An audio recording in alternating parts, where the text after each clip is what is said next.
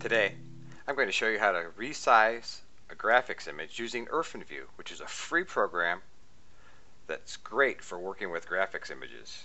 So, with my image loaded, I'll click Image, Resize, Resample.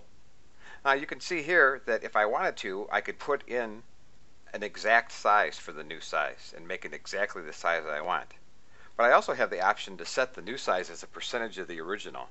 So today I'm going to use 50%. Click OK.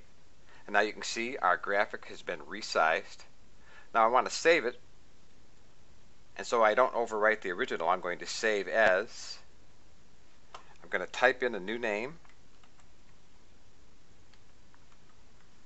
Click Save. And we're done. And now we have a new graphics image.